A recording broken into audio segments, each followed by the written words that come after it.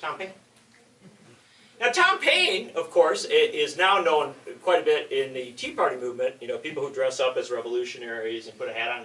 They quote Tom Paine, Common Sense, which is a wonderful book called American People to Revolution. I hope you all know about Tom Paine. I know you do because you're such smart folks.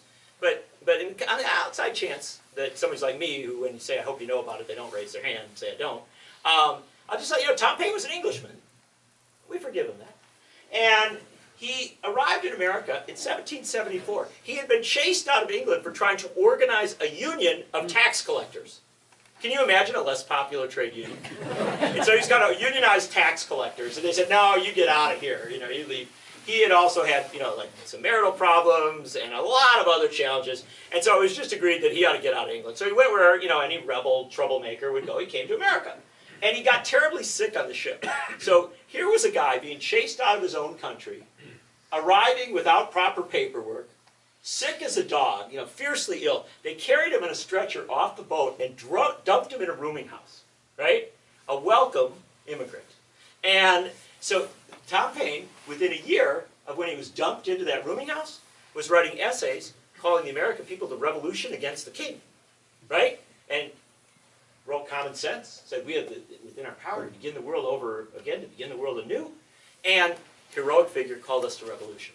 Then he wrote wonderful books after that. But what people forget is that Tom Paine kept writing throughout his lifetime. And the last book he wrote was saying, you know, now we've had our revolutions. We put our Constitution in place, in the US and in France and in other places. Now we have to figure out how a civil society might function.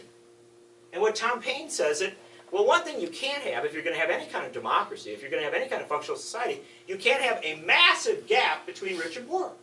You can't have incredibly wealthy people who own all the land and have all the property, and then have people who are born in abject poverty. Because then if you did that, you'd end up in a situation where some people would be able to influence the politics of the country through their wealth, through their privilege, rather than through their good ideas. And so what Tom Paine proposed was that when you turned 21, you would get a guaranteed income from the government. The government would give you a small amount of money, not a fortune.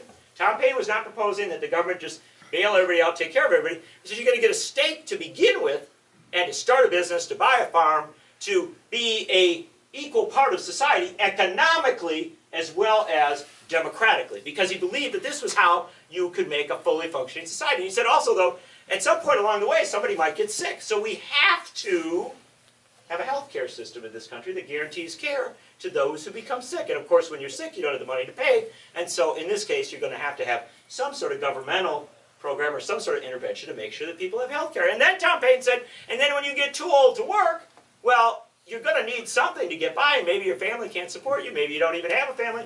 And so we need to have some sort of social security system. If you go on the Social Security System's website, you will find, even to this day, a reference to Tom Paine as the guy who came up with the idea. And here's the interesting thing. He had a very novel notion for how you would pay for this. Tax the rich. It wasn't hard, wasn't complicated. He just said, you know, if you got a lot of land, you can't farm it all, we're going to have, you know, we're going to tax you a little bit on this. We're going to move that